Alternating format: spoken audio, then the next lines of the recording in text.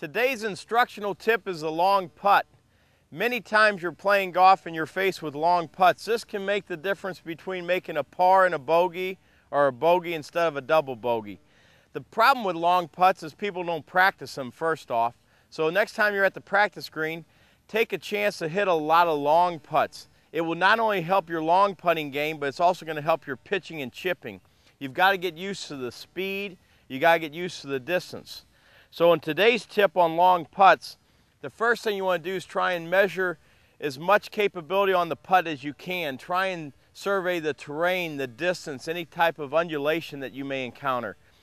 In putting for long putts, you want to stand taller to the ball. And you're going to let the arms and shoulders form a nice pendulum motion. As you take the putter back, the putter is going to naturally work inside a little bit more and also inside after you hit it. You don't necessarily want to try and take it straight back and through.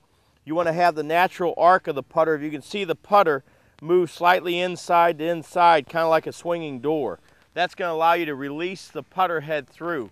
The problem with long putts, a lot of players don't play enough break or curve. You want to make sure you play enough break and feed it from the high side down to the low side. Also, a lot of putts are hit too short.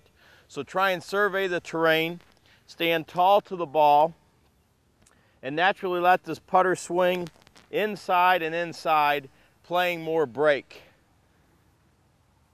That's the tip on long putts. Hopefully you'll cut down on your 3 putts, but remember, spend some more time practicing long putts. It's going to help your golf game and your golf score.